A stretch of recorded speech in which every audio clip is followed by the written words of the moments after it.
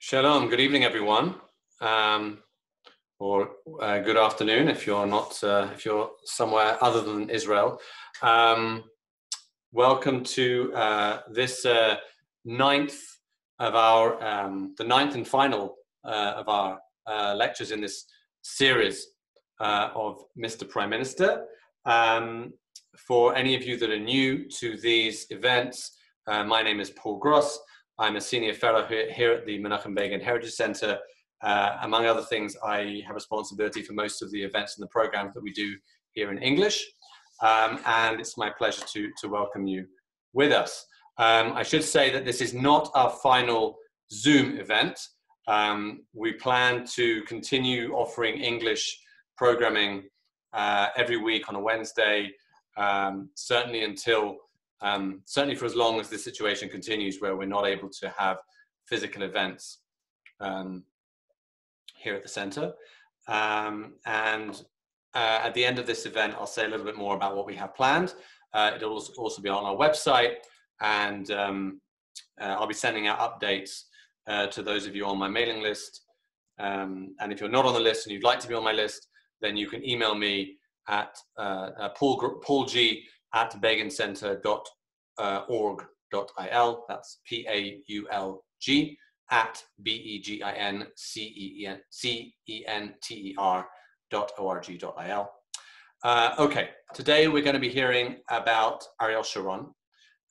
For many of us, certainly people around my age, he is most remembered as the Prime Minister who led Israel with great success through the horrors of the Second Intifada, and then, of course, implemented the Gaza disengagement, which was really a move which divided Israeli opinion. For those who've been around a bit longer, you'll also remember Sharon as the defense minister during the first Lebanon war, ultimately controversial defense minister, and further back as one of the really great Israeli war heroes and generals. And however you remember him, he was, I think, a larger than life figure who played a major part in so many key historical moments in Israel's history. And he was prime minister during perhaps arguably the most difficult period since the War of Independence, certainly during the longest war in Israel's history. And I'd argue that the Second Intifada was a war. Now, to tell us about Ariel Sharon, we're very fortunate to have with us the author of an acclaimed biography of Ariel Sharon, Ambassador Freddy Eytan. In addition to his book on Sharon, he's also written biographies of Shimon Peres and Benjamin Netanyahu, and 25 other books on the Arab-Israeli conflict. In addition, he has a distinguished career as a journalist in academia and as a diplomat, hence the title ambassador. His diplomatic career culminated in him being appointed in 1998 as Israel's first ambassador to Mauritania, with a remit to represent Israel in North Africa more broadly. And today he is a senior researcher at the JCPA think tank, the Jerusalem Center for Public Affairs. So I'm going to pass over to Ambassador Eytan, and you can, as some of you will know from the previous lectures, you can write questions in the chat box. We'll have time, I think, for 2 or 3 questions at the end, and I'll choose the most appropriate ones to put to our speaker at the end. Okay, I'm going to do a screen share so we have a PowerPoint for this, and I'm going to hand the floor over to Ambassador Eytan. Thank you. Well, thank you, Paul. Good evening, ladies and gentlemen. It was a pleasure and a privilege to talk about Ariel Sharon. I first met Ariel Sharon in 1965. It means 55 years ago, 2 years before the 6 Days War, when I was a young soldier in the IDF ranks. At that time, Sharon was already a colonel in the paratroopers, and the supervisor supervised with iron discipline the training of the troops. And he came over and asked me a few questions about the terms of service. I reply briefly. And before leaving, Sharon said to me, "Soldier, always know how to protect yourself and defend yourself. And the trench you just dug is not deep enough. Take care for the next time, because the enemy is coward and reckless." His direct words to the soldiers were always spoken with sincere interest. His words spoken with a smile, but we could neither disobey, nor blame, nor argue. It was typically Sharon's style that we accompanied the long and rich career. Well, Ariel Sharon, born in Eretz Israel in Palestine in February 1928. Ariel is the son of Shmuel and Vera Scheierman. He had a troubled childhood, tormented by the events of the time. In Kfar Malal, it's near Kfar Saba today, his family lives in a tent without electricity or running water. He observes with admiration his father and how the farm is going. He imagines a Western hero like Guy Cooper, and he sees himself riding a horse and galloping in the meadows. He dreams of one day running his parents' farm and becoming a famous farmer. But Sharon is lonely. He stays away from the children of the village. And he was more fun with animals. And he had a dog, a faithful dog, Spitz. And every evening he goes up and watches what he called a merry-go-round between the cat and the mouse. And before falling asleep, he listened in admiration popular Russian songs and tremor of the violin, which his father plays admirably. That is the point, that the culture of the land harmonized with art and music. And Father Shmuel, an agronomist by profession, symbolizes the Jewish pioneers of Russia, firmly rooted in the heart with an iron will, but contrary to the collective spirit of the kibbutz, he devoted a real cult to the labor of the soil. Ariel carries with her character traits. He also thinks he is always right, but that is a big mistake. In 1945, Ike was 70 years old. The Second World War was just ended. All young people of this age are mobilized. Against the advice of his father, he decided to join the Palmach. It means the Socialist Haganah. And he puts on the uniform with pride, and he leaves its marks. And the young Eric took a part in several operations against Arab armed bands. He fights also at Latrun. This is the hill which everyone knows, which controls the road to Jerusalem. But there, seriously injured, he sees death for the first time in front. He will learn to suffer in silence and never, never give up, never despair. And after the war of independence, Ariel Sharon was already a captain in the military intelligence service.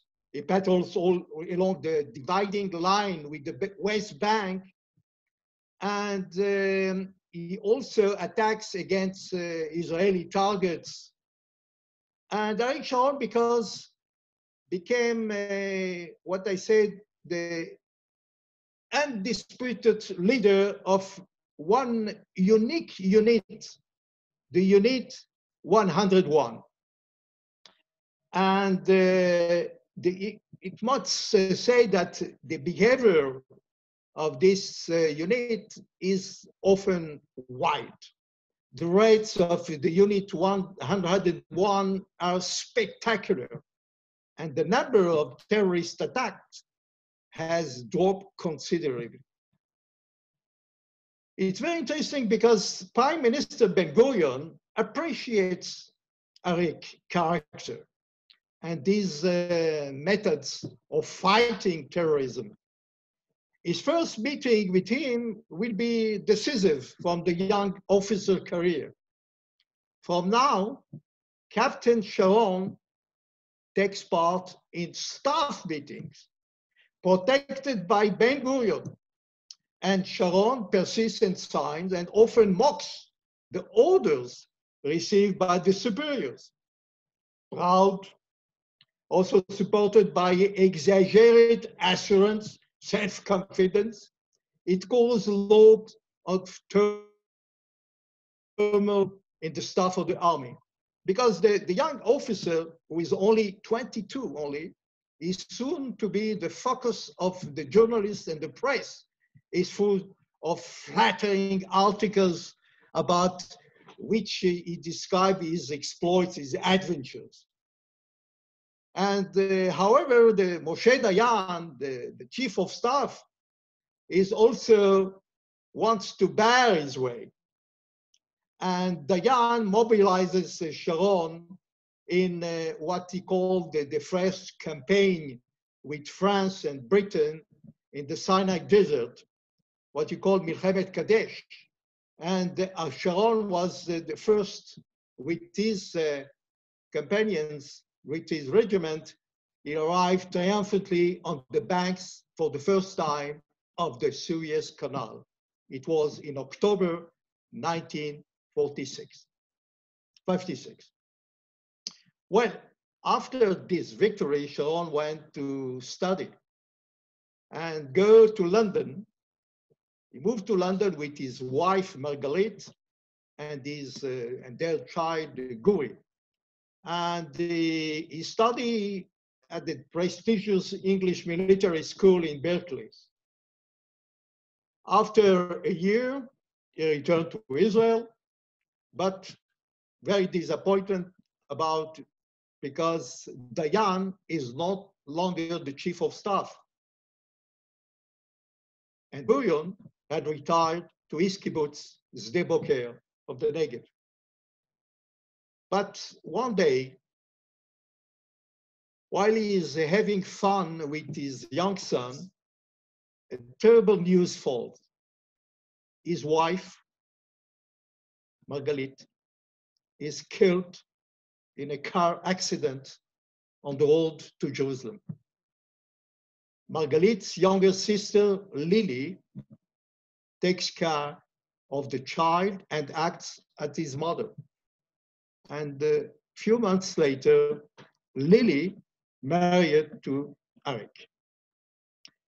We are in 1963.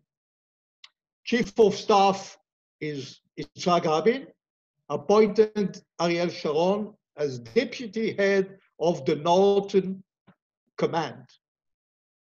But even in this post, Arik does not last long.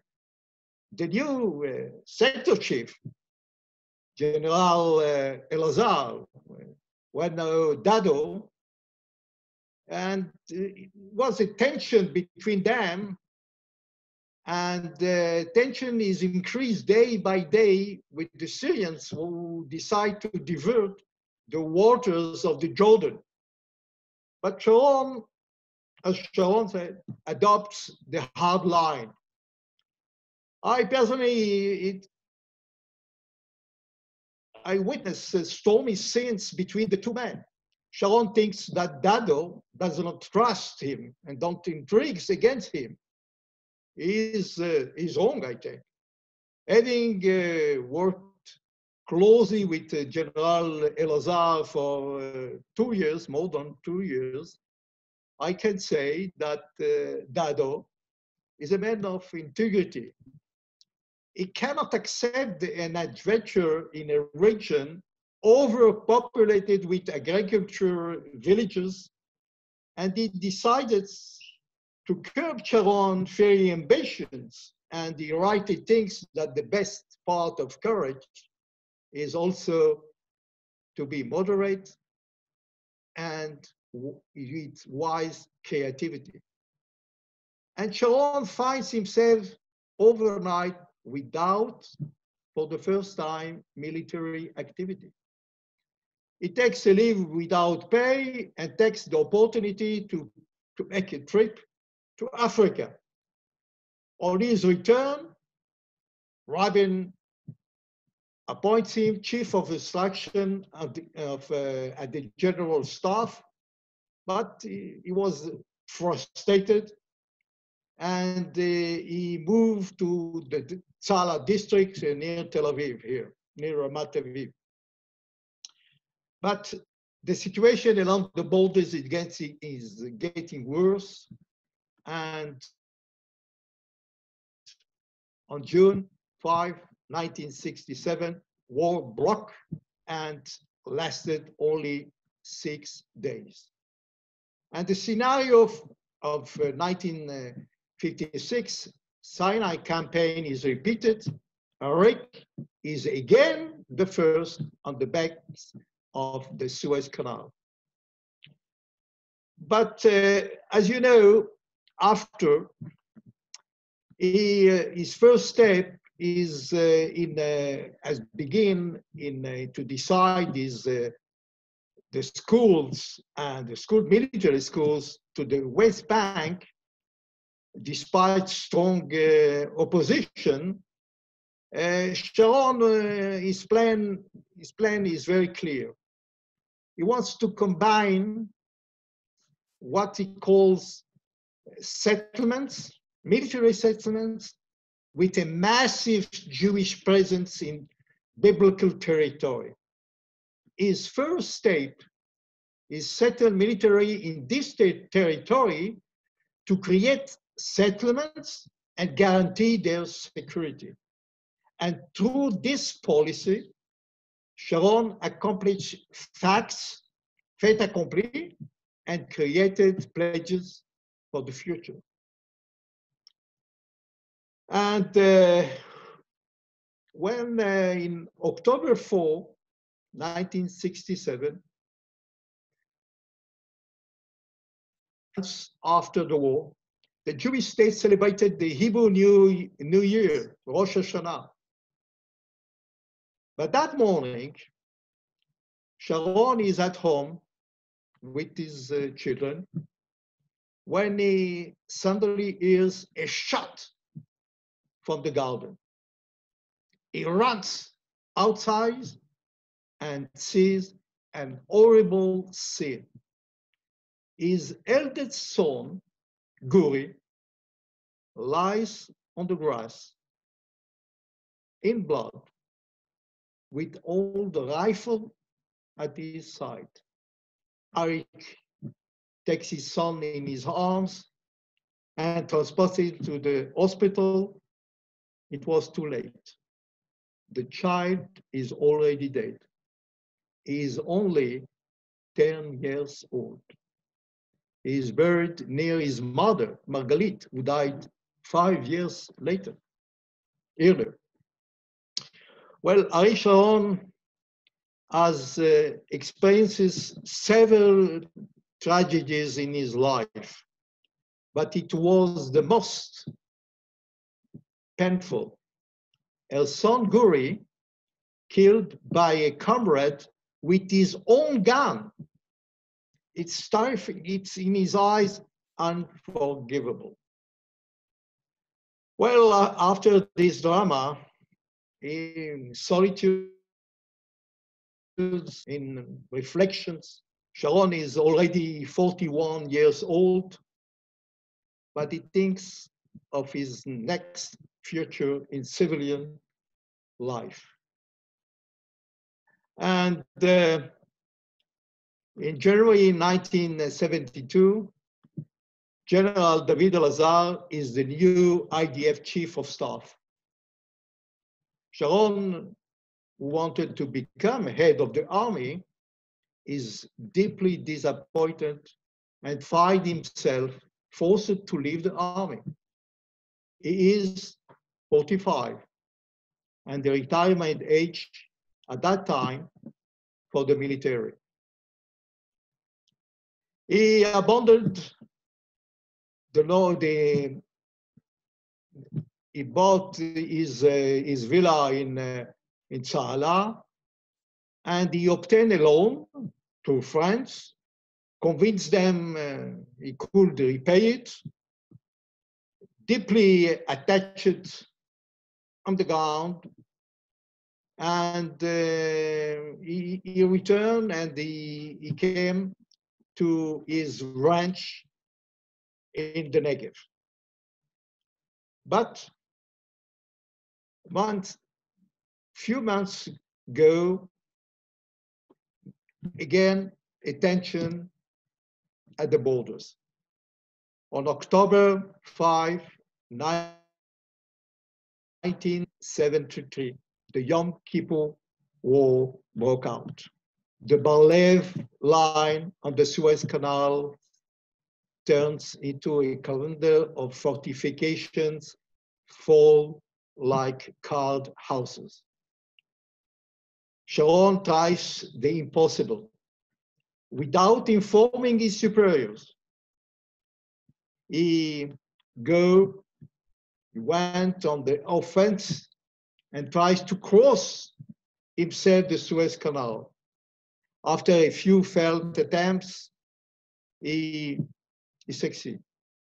And standing, triumphing before the doors of Ismailia, not far, 100 kilometers from Cairo. And there we stop it. And the departure of General Elazar after the resignation of Golda Meir and Dayan, and leaves him hope. And the new Prime Minister, Yitzhak Rabin, appoints him to a special advisor on security affairs and to fight against terrorism. And after a few months also, the Rabin government fell after a central mansion voted by Knesset. And you know that Sharon was become a hero of Israel. And very sure of himself, he decided to go it alone and to create his own party, Shlom Tzion. But he will be bitterly disappointed because the people only gave him 2 seats alone. And without enthusiasm, he rallied the new coalition with Menachem Begin and became, in his government, Minister of Agriculture. Well, encouraged by also with Begin and the block of faith, and thousands of settlers settle in more comfortable living conditions. And meanwhile, Begin falls ill, and 2 of his ministers, Dayan and Weizmann, slam the door in his face for neglecting the solution of the Palestinian problem. And the Ministry of Defense is vacant, and Begin is forced to offer it to Sharon, even if he thinks that the general would one day be able to surround the presidency of the council in his tanks. Well, Sharon, who was refused leadership of the IDF, is now the new boss of the Israeli army and all of the Jewish state's defense forces. It was a nice revenge. And now, supported by the new general, Ariel Sharon, known as Raful, Sharon established fruitful contacts with Christian leaders in Lebanon.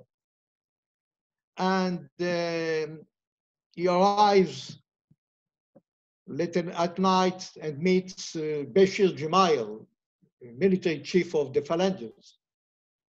And on February 1982, Begin met Bashir Gemayel, and few months after, on June 4, 1982, Shlomo Argov, our friend, the Israeli ambassador in London, was seriously injured by a terrorist attack. 48 hours later, Israel troops entered Lebanese territory. And the Lebanese operation, limited at 4 kilometers, quickly transformed into a total war against the PLO and also against Syria, and lasted more than 3 months. And in September 14, Bashir Gemayel was killed in an attack in Beirut, and Sharon cards are scrambled. He considered all the scenarios, but not the death of Gemayel. And after that, the Phalanges massacre savagely, without distinction, the men, women, and children in the Palestinian camps of Sabra and Shatila suddenly became infamous.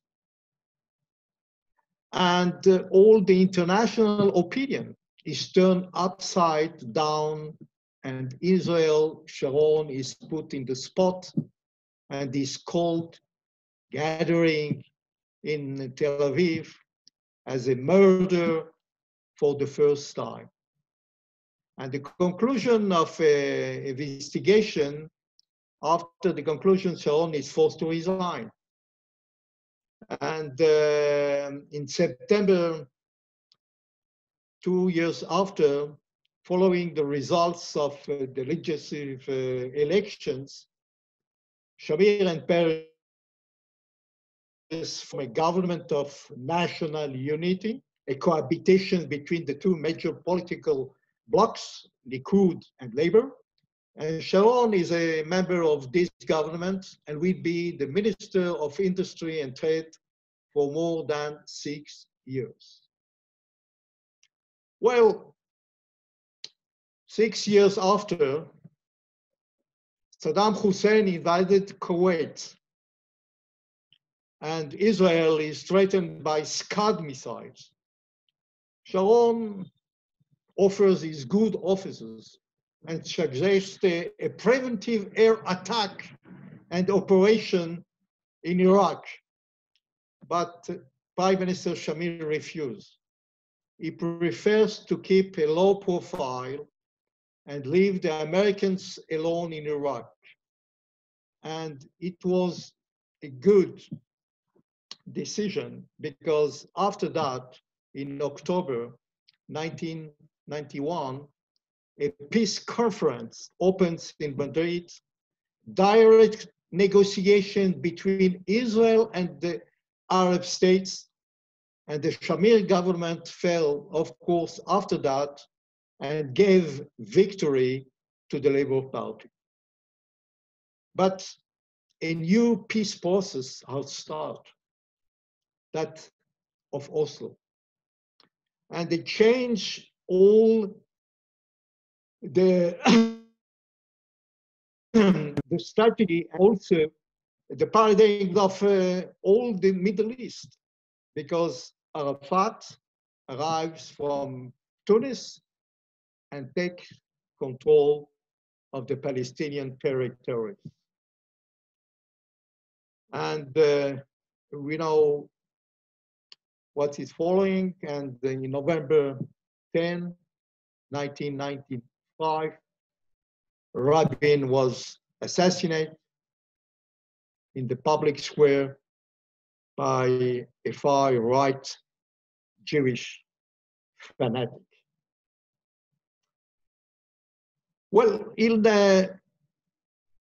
after that, as you know, the elections, Benjamin Netanyahu became the new prime minister, and Sharon became the Minister of National Infrastructure. In my role as advisor in the office of the Minister of Foreign Affairs, then as Israel's ambassador, I had the privilege of knowing Sharon better, the diplomat. He was respected by Arab leaders. And after, Netanyahu's mandate came to an end, and his government was replaced by Ehud Barak, Sharon was become leader of the opposition, but also, however, two dramas shake up the family. And on December 1999, fire ravaged the Sycamore farm. His own house is in ashes due to a short electricity circuit. And the fire ravaged rustic furniture, carpets, painting, books, albums, photos. And only a Bible was spared. But a new tragedy. 3 months later, Sharon's wife, Lily, 63 years old, dies in hospital bed after suffering from a cancer. And Sharon feels terribly lonely because Lily, she was always by his side, and his disappearance plunged him into melancholy and reflection. And on September 2000, he and his activities entered as a chief of the opposition. He entered the esplanade of the Temple Mount. The visit angered Muslims around the world, revived the Palestinian Intifada, and precipitated the fall of Ehud Barak. And the new Sharon speaks little and smiles a lot. And in this campaign, it represents the grandfather, the man rich in experience, who can reassure his people. And on February 2001, he was election over 62% of the voters voted for him. And he became the new prime minister. But the day after his victory, Sharon will first go to the grave of his wife, Lily. Then he went to Jerusalem to hear a prayer for peace before the Kotel. As Sharon, I said that exchange. He has, because the date of his wife, and you may say that also at that time, the police investigations of his sons have really shaken him.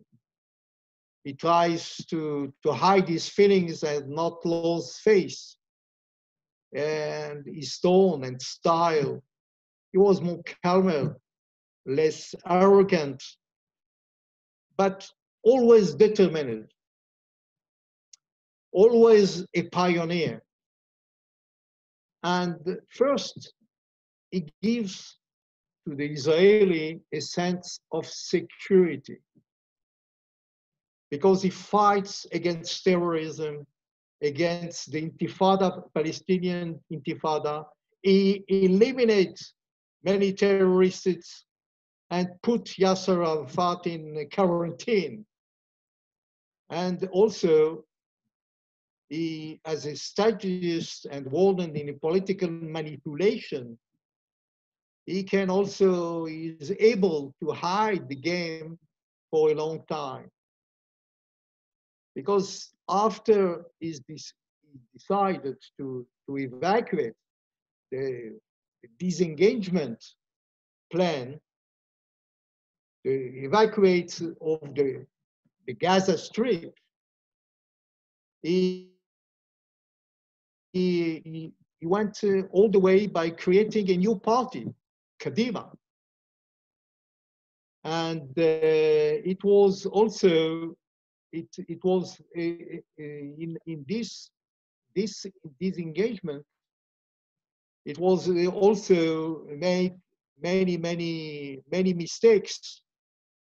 And we can say that also about the leadership, because he is he made thousands of decisions, but also you can say that in many moments you must see all the picture, the wide picture, and this disengagement, it was also a great mistake because, as you know, we continue with the Hamas in power, rockets from the street, and thousands also of rockets, and no peace treaty, not with the Hamas and not with the Fatah. Well, I say that Sharon said again and again that terror and violence against Jews in Israel, but also in diaspora, will be stopped and eradicated. And terrorists must be stopped before they act. This is his strategy, his policy since the 16, when he was a young commander in the 101 regiment. Sharon also said the Palestinian government, the authority, is a terrorist government.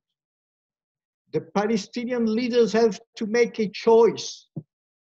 You cannot have one foot in terror and one foot in politics. You must deal with them as against an enemy, no mercy, never with feel of pity.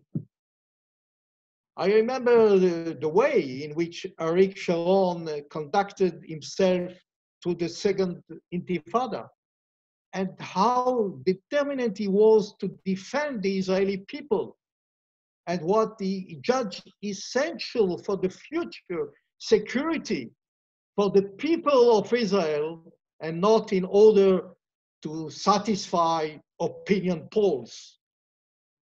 And Sharon was respected as a man of his word, a man. I said, in Yiddish we say, a real mensch. We could be counted upon to keep his agreements. Sharon never had to prove he was the famous General Ariel. He must trust him, and the Arabs need to fear him. Because he believes sincerely that the Jewish people must live only in Israel and build together a strong and peaceful state. This vision which he received from his parents, from Shmuel and Vera, and it's the pioneers from Russia. And Sharon belongs to the leaders who wrote the early history of Israel. The most enduring legacy of Ariel Sharon is that he considered the security of Israel as having a higher priority than making peace with the Arabs. And you can say that, of course, Sharon is a charismatic leader. And I heard, about leadership. And leadership takes place every day, you can say, in our world, in our politics and business. And, a leader has to engage people in facing the challenge, their values, changing perspectives, and developing new habits of behavior. And in times of turmoil, of distress, we turn to authority. And, it's the same today. We are now in times of turmoil, of distress, but we place our hopes and frustration upon those who presume knowledge, wisdom, and skill. And to fight our independence, at that time, Ben-Gurion was the right man in the right place.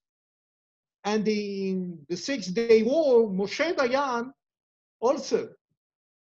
But to evacuate Sinai and the village of Yamit in 1981, after the peace treaty with Egypt, with Anwar al-Sadat, Ariel Sharon was the man.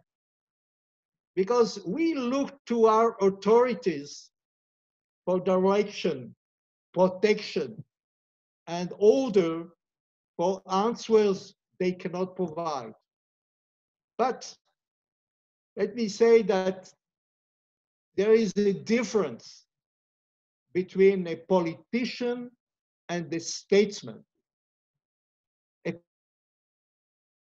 politician acts regarding his own interests and his future career. But a statesman is a leader which the interests of the nation and the future of the state is more important. And according to Sharon, they say that there are important factors of leadership regarding to Ariel Sharon. First of all, courage, based upon knowledge of self, because no follower wishes to be dominated by a leader who lacks self-confidence and courage. Sharon was a tremendous example. He was in the 16, the chief of the Special Commander Unit. In the Six-Day War, as a commander of an armored division. In the Yom Kippur, Sharon represented the ultimate leadership. By his courage, he crossed the canal, the Suez Canal. And he became the hero of the war. And the second point is self-control. The man who cannot self himself can never control others. And, you know, I taste, frankly, a problem of leadership, because Sharon was in the past a man who burned red lights, and he did some mistakes in the first Lebanon war in 1982. But not as a leader, but in his hasty way to attain the goal, to arrive in the capital the first time that in the army, the Sahel, arrived to our Arab capital. It is the first time. We refuse to arrive to Cairo, but he wants to arrive to Beirut, to arrive with IDF forces to Beirut and to change the regime. He can't change the regime. It was a wishful thinking, and he paid a heavy price. The third point, I think, is also a sense of justice and respect his followers. Sharon was a man of integrity, and he respects his followers and friends, for better and for worse. It was the ability to cooperate with others. Nevertheless, he was proud and a pretentious man, choosing to directly confront with mediocre adversaries. But he preferred to let them criticize him. And for the fourth, I think for the fourth factor is also very important, the credibility and what you decide, what is the decision, the time of decision, the capacity, and to take great risk. Because decision to accomplish a plan requires courage and power of will, persistence, an essential factor to be a leader. And for example, in the West Bank and Gaza Strip, it combines military strategy in a massive Jewish presence in Eretz Israel. His plan was to create a series of facts, fait accompli on the ground, to ensure the future. And I think that the example of disengagement from Gaza Strip in 2005 is a good example how a leader prepare the opinion and assume his credibility. He realized his plan without one shot of fire. Because Sharon had issued precise order that the evacuation be carried out peacefully. The plan was scrupulously followed down to the last detail. And personally, Sharon supervises the implementation of this disengagement, because he had a lot of experience. He had already evacuated the residents of the towns of northern part of the Sinai in April 1982. But also the disengagement in a diplomatic area, it was a real benefit to Israel. And Sharon's personal reputation took a sharp turn for the better. His prestige and credibility as a leader grew up.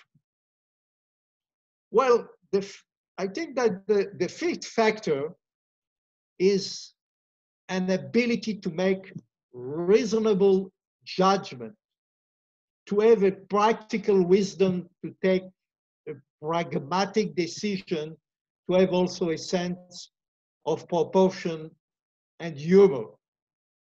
And sometimes Sharon is like for jobs and funny situation.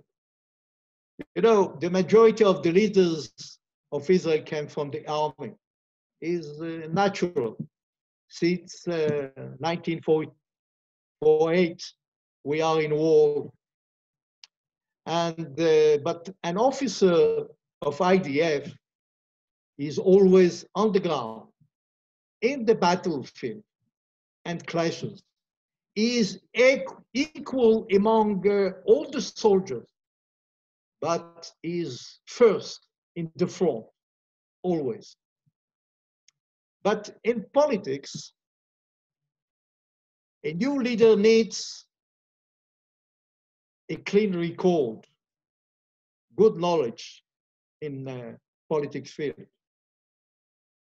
because he must a strong conviction and great influence, a realization of an idea, a project. But this is the secret of Ariel Sharon, because he has succeeded to combine military leadership with the experience, very rich experience in politics. It was not easy at all to surmount many obstacles and difficulties. I remind you that Yitzhak Rabin had felt in managing his first government in 1975, after the Yom Kippur War.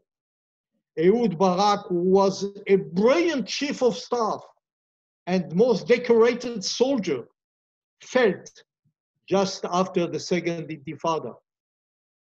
As today, he is an outsider and not yet popular.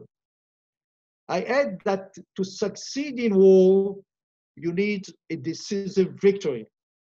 But in politics or diplomacy, it depends also of your partner to negotiate and to make a good deal.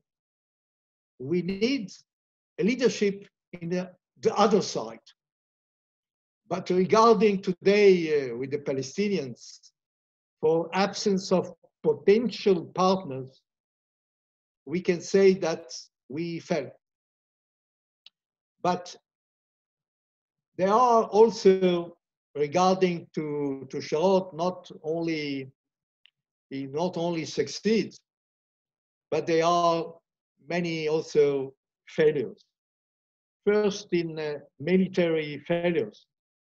You know, civilians were killed in his operations against terrorists, what he called at that time fedayins.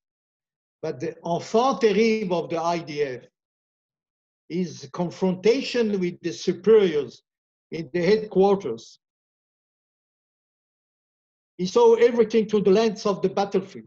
Because that, he lost the direction of the IDF. He felt in the first Lebanese war. But in politics, failure, he felt in the first election. His independent party obtained 2 seats only in the Knesset. Yes, of course. Moshe Dayan, General Moshe Dayan and General Ezer Weizmann, same results. And Sharon was fired from the Ministry of Defense after Khan Commission deliberations. And about personal failure, we can say bad management of the family's corruption scandal. His charisma, leadership, and experience both in battlefields and diplomatic arena would have given Israel better decisions. You know, we are living in the Middle East, and debates regarding the conflict are full of patience, because we are debating existential questions in an arena and in Oriental mentality and behavior. But Sharon has succeeded as the brilliant officers and these soldiers admire him. As a chief of government, he has succeeded to give us security as a one grandfather. His leadership in politics was very different from Barak, Netanyahu, and also Olmert, because he was older and became prime minister when he was 70 years old, and after a long and rich experience. And Sharon, he had listened good advices, and he has coordinated with different ministries, such as defense and foreign affairs. He, of course, will decide alone in all countries. But Sharon had a global scene of the situation. And as a former general, he adopted the army rules in politics, good intelligence, preparation of the documents. He had a good staff in professional politics field. He has asked always the good question. And also his probably character, he would accept a different way of thinking. This is the real politic. And last but not the least, Sharon had what we call a sixth sense. Intelligence may and will communicate voluntarily without any effort. This is, I think, the legendary Ariel Sharon. Thank you very much, Ambassador Eytan. We're going to stop this PowerPoint just a second. Okay. Okay, I'm going to ask you, Ambassador, a couple of questions that came up. There were a couple of questions regarding the First Lebanon War, with two questions asking basically the same thing, about did Sharon overstep his authority and not consult with Begin, or mislead Begin in some way, in your estimation?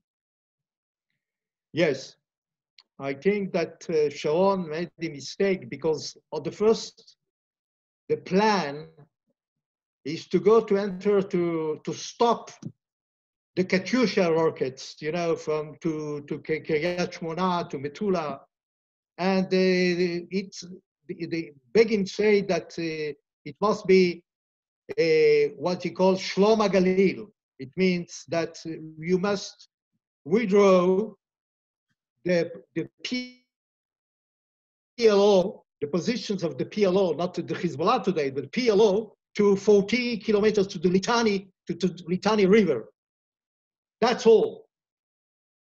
But he said that to Begin, and Begin starts him, of course. But Sharon and Raful, not only Sharon, wants to go and to change the regime, because he said that the phalanges, it means the Christians with Gemayel, can change the regime and to be, and you know that we signed at that time a peace treaty with Lebanon after that, you know? The peace treaty only 18 days. And the sabotage, and they killed after the Gemayel, well, they killed, they changed all the situation in Lebanon and withdrew from Lebanon from 1982 to May 2000 by the decision of Ehud Barak in 2000. Yeah. And I think that we must, if you are a Minister of Defense, you must say to your Prime Minister, I accept all the plan. I agree with you, but trust me, and you must go with all the details and give him all details about the plan. Okay. We had another question, I guess because we're the Begin Center, there was we have, among the audience, people who are big fans and supporters and admirers of Menachem Begin. Can you say anything more about the nature of the relationship between Sharon and Begin? They Begin respect generals, respect military, respect soldiers, respect discipline. Begin was a gentleman. he was a Polish gentleman. he was also a chief of the Betar, a chief of the Etzel, and Begin respect discipline and respect, mutually respected. But he wants also to be fair play, to say to everyone that you must, with credibility, the decision he is very responsible about the decision of the government, of course. Yeah.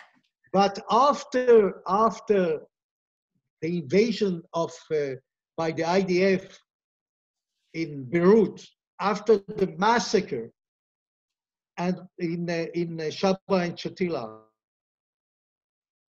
but also after, as you know, there are a gathering near Balfour, when the residence of Menachem Begin now is the residence of Netanyahu. And yesterday you saw demonstrators there, and you in Begin every day saw the demonstrators against the war in Lebanon. And as you know, many soldiers were killed in Lebanon every day. And for him, it was terrible. And because that, he after the Kahan commission, he said that it was the good decision. And the relation between them is respect, but suspicion. He don't say that he was very, very, very trust Ariel Sharon. He know that he can be with rules, and he can lies, maybe. Okay, thank you. I'm one last question for you. There was a famous statement made by Sharon that he said, "What you see from here, you don't see from there." Right? What you see when you're prime minister, you see the big picture, which is what you talked about, which you don't necessarily see when you're not in that ultimate position of responsibility. Yes. Is that, do you attribute that to his decision to go for the disengagement from Gaza? Or I had one question where someone raised the accusation that he was doing it to stop the left criticizing him. How do you feel about that? I think that both, because I think Sharon see, as you say, the big picture, the wider and the complex view, and he have a dream. He have a dream to control from Pakistan to Egypt. He is a general, as Napoleon said. Also, there are dreams. All the generals and the conquerors who conquered many territories.